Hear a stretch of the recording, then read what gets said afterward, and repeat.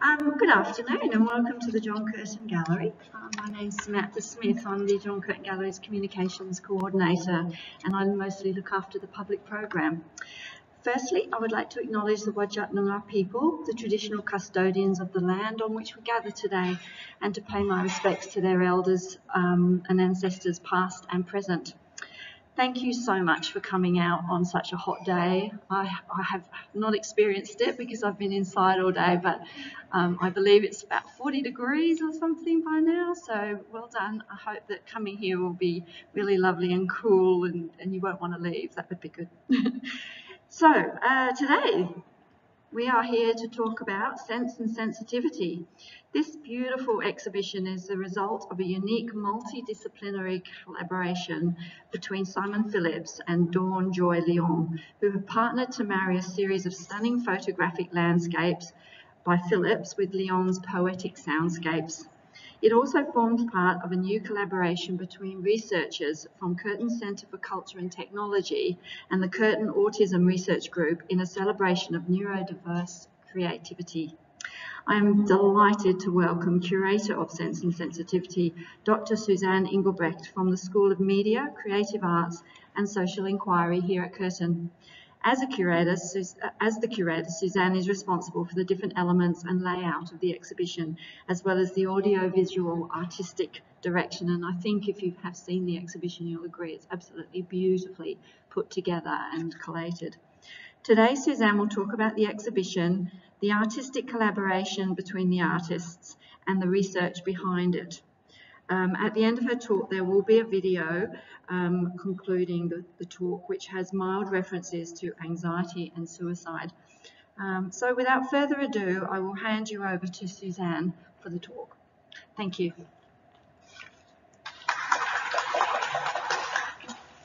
Kaya, and thank you, Sam. So my name is Dr. Suzanne Ingelbrecht, and as Sam has told you, I'm from the School of Media, Creative Arts and Social Inquiry here at Curtin University, and I'm also the Curator of Sense and Sensitivity. I too would like to acknowledge the traditional custodians of this land upon which we meet, the Whadjuk Budja of the Noongar Nation, and pay my respects to elders past, present and emerging. Welcome to all of you for what is a first at the John Curtin Gallery. The first time that an exhibition of creative excellence exclusively by artists identifying as autistic has been hosted here.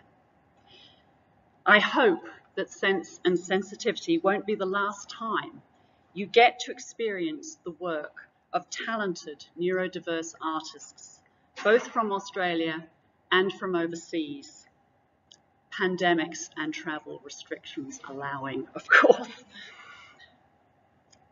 As you look around here today, you will, I hope, notice some aspects that are a bit different from a usual exhibition experience at the JCG. Firstly, you might notice that the signage is, in general, at a lower height than it normally is, to enable individuals in wheelchairs a more acceptable vantage point from which to read words and text about the exhibition. The text itself, you might notice, is in a clearer, larger font size than usual, to better enable visually impaired people to take in information about the exhibition. Each of the magnificent portrait-sized prints over here by Simon Phillips has a QR code label through which neurodiverse or visually impaired people may listen to audio descriptions about the work.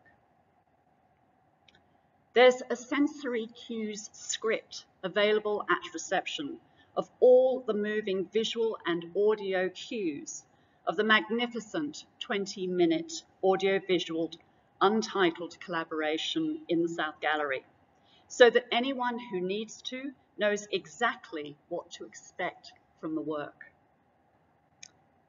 And in the event that someone is sensorially overloaded, there is a calm space down the corridor, in what would normally be a university lecture theatre, for neurodiverse people to recover, indeed for anyone to sit and simply chill. It's a respite from the insistent, busy world that pulses and pushes in all around us. I'd like to pay tribute to my colleagues at the Curtin Autism Research Group and the Centre for Culture and Technology, in particular to Emily Darcy and Jordan Fife, for the awesome work that has gone into the accessibility elements of this exhibition. Indeed, all the hours of work that has gone into making this exhibition the truly inspiring gift that it is. Sense and Sensitivity honours the importance of accessibility and inclusivity for everyone, for audience members and artistic creators, and it implicitly says to us that artistic practice shouldn't only be the domain of those who have the money, cultural background, and able-bodiedness to follow their dreams. It says to us that accessibility is not just about making the physical and material environment around us conducive for people with disability. It's crucially about giving opportunity to people with disability so that they can follow their dreams and their passions, find meaningful work, and to participate fully in all aspects of society. So this exhibition celebrates opportunity. The opportunity for two mid-career autistic artists from two different countries to showcase their work in front of you, to show how they see and hear and touch the world, to showcase the unassailable fact that autistic creativity and autistic feeling exists in the world, and that through that sensitivity, we too can sense what autistic artists feel, understand its multifaceted nature, how richly diverse it is. Ward et al. Make the point that synesthesia, which is the phenomenon of perception expressed via one sensory or cognitive pathway being experienced via another pathway, is more common among autistic than non-autistic people. The phenomenon means heightened perception around one or more of the senses. And it means that the shared language autistic individuals find to express their heightened perceptiveness isn't necessarily the language of words or written text. It may be colour, or movement, or sound, or the tactile softness of fur against skin. Their creativity allows autistic artists to speak to us in sensory languages, not the normative practice of verbalization, but the languages of visualization, sound, touch. These sensory languages challenge the often pervasive public view of autism as lack or deficit or disorder. On the contrary, they're the languages of detail and depth and meaning. But how on earth did these two autistic artists with differing sensorial sensitivities who have never met in person come together for an exhibition here at the John Curtin Gallery, when one of them doesn't even live here? It wasn't easy, let me tell you. So we've had this pandemic to contend with for 22 months and counting. This mysterious coronavirus's arrival as a health crisis was heralded by the World Health Organization on January the 9th, 2020. More than 262 million infections later and over 5 million deaths, according to the Johns Hopkins University Corona Resource Center, and of course now this new Omicron variant to contend with, and it's clear COVID-19 will be with us for years to come. We here in Western Australia have been more fortunate than most other jurisdictions of the world. We've known just 1 month-long period of restrictions between March and April 2020, and we've had just 2 sharp lockdowns this year, one in January and one in June. We've largely been able to go about our normal business unaffected, and that's meant being able to gather in public places, have dinner out, visit cinemas, theatres, and of course galleries.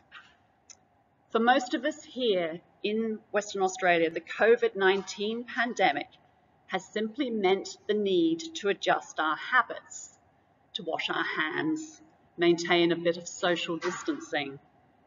But for people in other countries, it's been much, much more serious. It's been more serious, for example, in Singapore, where Dawn Joy Leong lives and works.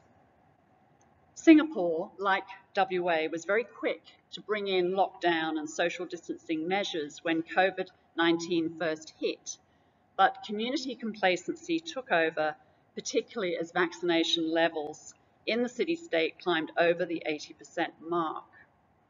Now, for an individual like Dawn Joy, who is immunocompromised as well as neurodiverse, the COVID-19 pandemic has entailed a need for her to be hypervigilant around isolation and separation from other people in order to protect herself from COVID. She and her sound engineer, Karen Lowe, hardly left their apartments in the creation of the 10 sensory stories that make up the 20-minute audio-visual collaboration that's the signature highlight of Sense and Sensitivity.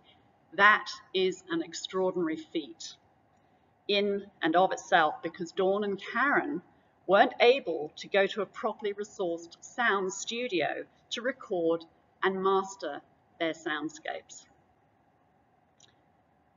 For most of us, this enforced need to isolate for your life and for your art might sound devastating. However, for the neurodiverse or autistic artist, enforced isolation may not only be necessary, but also creatively beneficial. As you will shortly hear, Simon Phillips benefits from his solitary sojourns into the Western Australian landscape. The city for Simon can be sensorially overwhelming, but in nature, he can hyper-focus freely on colour, on texture, see extraordinary detail that pass others by, and meticulously plan the shot he is going to take to the minutest pixel. Time becomes meaningless, lost in the creative urge to capture what he has set up in his mind's eye.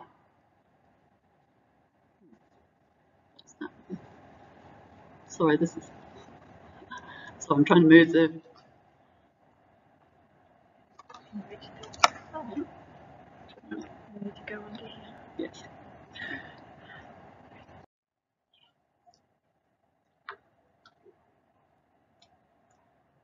Simon will wait and wait and wait to take the perfect shot. Sometimes he does not succeed, but very often, as you can see from these prints behind me and in the audio-visual collaboration in the South Gallery, he does. And the results are breathtaking. When I came into this neurodiversity project as curator 5 months ago, the intention was to create an exhibition that gave a public platform to Simon's work within the built environment of an art gallery. Of course, you can already see Simon's work on the internet. On Instagram, he has over 100,000 followers. But this art gallery environment gave people the opportunity of seeing Simon's work at very large scale for the first time. Each of the works here in the atrium are 1.16 metres across by 1.46 metres high in their oak frames. In the South Gallery, the audio-visual 20-minute loop is 6 metres across by 3 metres high, allowing viewers a fully immersive experience in sound and vision. In initial discussions with Simon about this exhibition, I asked him how he would feel about collaborating with another autistic artist. I'd already seen and enjoyed the music and audio work of Dr. Dawn Joy Leong, and I believe that Simon's visual images and Dawn's responses to those images in sound would make for a compelling audiovisual exhibit. Simon had never collaborated with another artist before, so this was taking him out of his comfort zone and into what was an unfamiliar realm for him of moving images and sound. But he was very open to the idea, and luckily he and Dawn hit it off collegially straight away. Their shared autism meant they understood where the other was coming from, and we began the collaborative process, which, because of in-person restrictions, had to take place over Zoom. Hasn't Zoom become everybody's new best friend in this time of COVID? We held a series of digital online meetings in August and September, and Simon made the difficult decision for him to choose a small selection of his landscape-style images from his vast photographic catalogue. He told Dawn and I where each photo had been taken and what particularly had drawn him into the shot. Some of the images were already cropped, and when we saw the images fully opened up, Dawn realized the possibilities of panning a shot across or moving out so that we could take in the full expanse of the visual environment Simon was immersed in.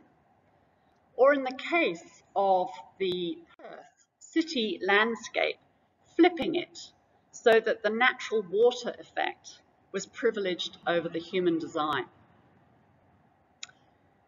Some of the images were taken from a drone. So this one, for example, is looking down across the sand dunes of Grey near Lancelin. In our online meeting about this image, Simon discussed how he had edited the colour of the photograph to black and white because he wanted more depth, and the original wash of orange and white made the image appear flat. Dawn commented on how alive the shapes of the individual sand heaps were, how they seemed to be chasing each other. She heard the bloop bloop of liquid mud. At every stage in this collaboration in our recorded meetings, Dawn comments on what she is hearing through each image. Sometimes there's nothing immediate, but for the most part, as we go through each landscape, one after the other, an auditory sensation will pop up, quite literally. For this one, a drone picture again, looking down across the tops of pine trees in Lane Pool Reserve dwelling up, Dawn could hear bells. So that became the main audio theme of this sensory story. Bells rising and falling, looping around and around and around. And when we came to crafting the transition from the previous sensory story to this one, and the points of the tops of the pine trees came into view to the monotone of a bell chime, I realized how like stars they looked, and how with a trick of digitally enhanced light, we could create the impression of stars in the night sky, morphing gradually into a plantation of trees.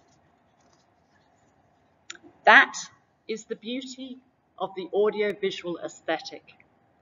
The ability to take a static image, a photograph, and bring it alive through visual trickery and the layering of different supporting sounds that creates something more for an audience, a meditative experience perhaps, the triggering of a memory in the bush, or the heightened experience of something that transcends material existence.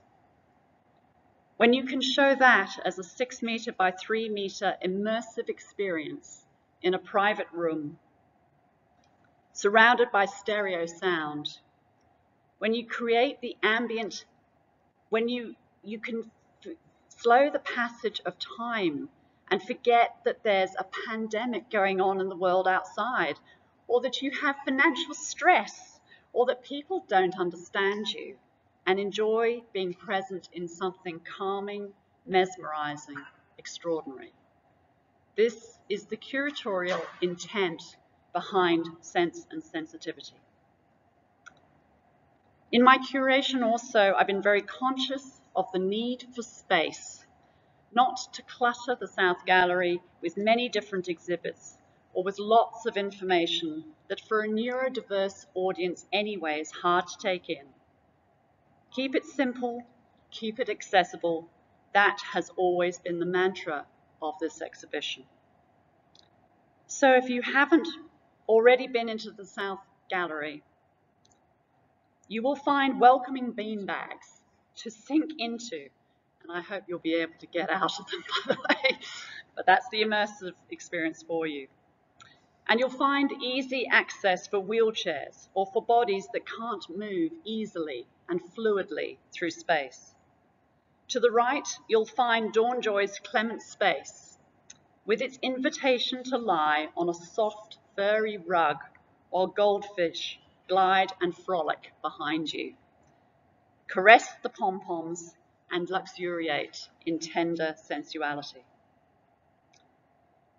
I need to acknowledge Dawn Joy's muse and soulmate, Lucy Like a Charm, the greyhound that Dawn rescued in Australia while she was doing her practice as research PhD at the University of New South Wales in Sydney. Lucy, who celebrated her 13th birthday just a few days ago, features throughout this exhibition. It's her heartbeat you can hear as you move through the atrium into the South Gallery. You'll hear her panting breath on the audiovisual loop's sensory story number 2, which is this one, which is the samphire saltgrass at the Creary wetlands near Mandurah. And you can imagine her, as I do, sleeping peacefully with the occasional doggy snore on the soft rug of Clement Space. As you get to know the work of Dawn Joy Leong, you grow to understand the towering significance of Lucy in Dawn's personal and creative lives.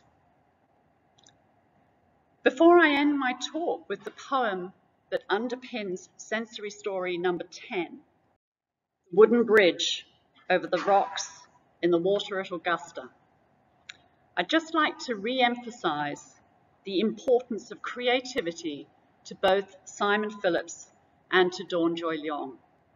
How it's part of them, like breathing is to all of us, and how research is showing more and more how important creativity and expressing one's creativity is to neurodiverse individuals, and that these creative communications provide other accessible languages for everyone, if only we choose to see and hear them. Which is also why giving neurodiverse artists opportunity like this exhibition is so, so important. Thank you to Curtin University and the John Curtin Gallery for giving Simon Phillips and Dawn Joy Leong this magnificent opportunity to showcase their work. And to conclude my talk, and before we see the artists themselves discuss their creative processes for this creative collaboration, I'd like to read the poem Yesterday by Dawn Joy Leong, which concludes the audio-visual collaboration.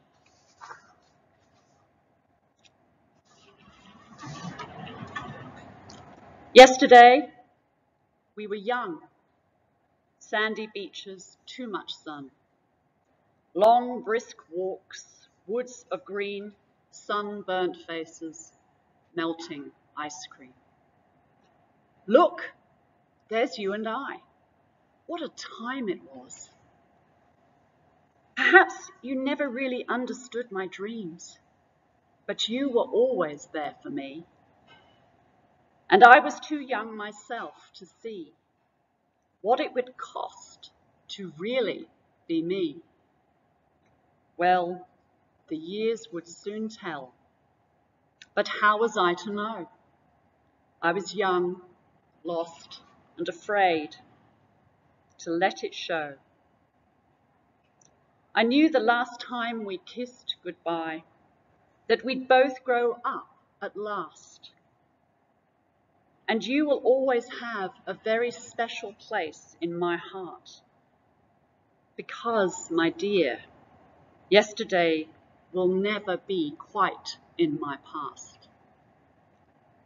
Here today, separate paths. Memories still vivid, though light years away. Love will live in our hearts. Thank you, dear, for yesterday. What got me into photography was when I got my first camera at the age of 4, when my parents got it for, I think it was my birthday.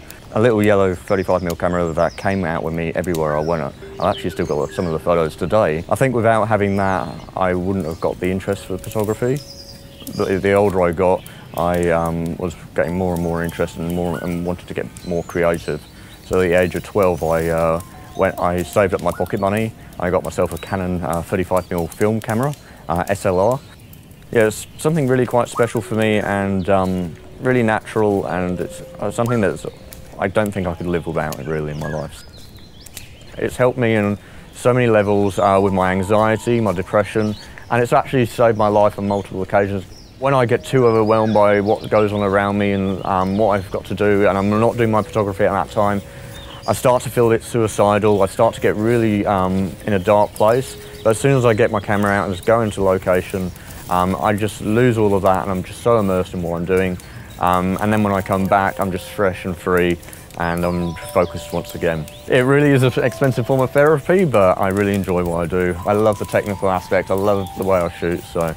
Yeah, and I love learning and trying something new each time. The arts is super important for our mental health. You know, we saw this in the last year with COVID, last couple of years now, with COVID, where we're locked down. It's the arts that we reached out for, and music and creativity to, you know, help us feel connected with all of society. So it is important that we don't disconnect particular groups, you know, who approach the world in different ways. Nature is something that makes me really relaxed, and something I enjoy. I just feel at one with nature. I've tried to photograph in busy places like the city, and I just feel like I don't belong. It's just so much easier, you know, me going out into the landscape, I can just look and observe and just see what's going on and look and then capture it with my camera. Where going out and meeting people, there's just so many things I've got to do. I've got a mask. Masking is basically where I've got to think about how I'm breathing, how I'm standing, facial expressions when I'm looking at people as well. So you'll see me, I'm looking right down here on this jetty, this little patch, and maybe some of the screws here, and just looking on there, and that allows me to really think about what I'm saying. But it's just so hard for me to look at someone's face, or look at the camera here actually, yeah, and then I've also got to worry about food and everything, and there's so many layers, so many factors that people who are not on the spectrum just take for granted, and I wish I had that. But also I've got sensory issues as well. I see things in such a fine way, and what I see is the individual reeds and the colours. I can see the oranges and the bits of yellow just above the water. I can see the way the reeds are actually going off to the side here, and seeing the way they actually flow, the different shades of green as well, the contrast, and also how the layers are as well. It can be so overwhelming and so tiring, but most of the time it's actually really quite relaxing as well, because I'm actually enjoying the scene and seeing it in more detail than how everyone else will see it. through his photography, he can show us the beauty of those things that we might just skim over or not even see. So I think, you know, Simon will show us the beauty of the world through photography. I think Dawn will show us the beauty through music and her creative practice as well. And I think you bring those two things together and you just make magic. We're all pretending to be typical because that's the way humans go. We want, you know, strength in numbers. And so the non-compliant, well, kill. We wanted to do a collaboration and we wanted to bring an artist and a different art form into the equation. Serendipitously, I just came across the work of Dawn Joy Leong and realised that not only was she an amazing musician and sound artist, but she also had performance sensibilities, which is my art form. Suzanne Ingelbrecht told me that I'm going to be working with a composer to create the music for my artwork to go along with the slideshow. At first, I think Simon and Suzanne heard my songs, and so they liked the songs, and so they thought that I would use, you know, and I thought so too. But when I saw Simon's photographs, I felt that restricting the response to words, however meaningful the words may be, was not doing the whole experience any justice. Music is sound. So it's music, not just the birds, but there's music in the trees, there's music in the way we shuffle along. You know, everybody's footsteps sound different. We knew that we were going to connect and have a story tell, and we just got on so well. We kind of like just understood. So I don't talk very much with Simon. You know, we text by Instagram. She's in Singapore, we're in Perth. But I didn't feel like we got that separation in distance. It just felt natural and felt like she was sitting right next to me, basically. It's very comfortable for me to communicate with a fellow autistic artist because there's not a lot of explaining to do. And I'm really bad at explaining. I told her to be free-flowing with my work, just look at it and see how you feel and what you get from it. And what she was saying about my images and was just perfect because I was just going, yes, yes, yes, that is exactly how I wanted to portray the scene, and she was just getting it, and it's just perfect. I focus on the senses because that's the way I experience the world. That's the way I'd like to communicate. I also found out she was diagnosed later in life, the same as me. So we've gone through the same, very similar struggles in life. She's really just created the atmosphere and really brought the images to life. So I really appreciate her amazing talent and her efforts. I want to invite people to partake of my sensory thinking and communication. So I think through my senses, I communicate best through my senses. I think what we can all learn from this is the depth of feeling and sensitivity that neurodiverse autistic artists have. They just see the world, they hear the world, they sense the world in a far deeper way than most of us do. What I've learned from the past 4 years since I got diagnosed was a lot of people, bubble people who are on the spectrum, they don't want to allow them to take risks. They want to keep them cocooned in a safe place. And I'm actually glad I was diagnosed later in life because I've done all different types of jobs. And I think without those jobs, I wouldn't have been able to be the person I am and have the confidence and have the skills in life to do what I'm doing today. There's probably people in this room who don't actually have a diagnosis in autism, probably don't even know they're autistic. And I quite like that, you know. So one other side of this project is we are looking into, you know, the academic research into neurodiverse creativity, and there's tons of creativity out there. And I guess what, you know, is preventing us from experiencing that or understanding that it's there or going and seeing it in galleries is this stereotype that it does not exist. And through Sense and Sensitivity, we're showing that it does exist, and people who are neurodiverse can go out and take a picture of something and, you know, see something more in that than, you know, somebody else would.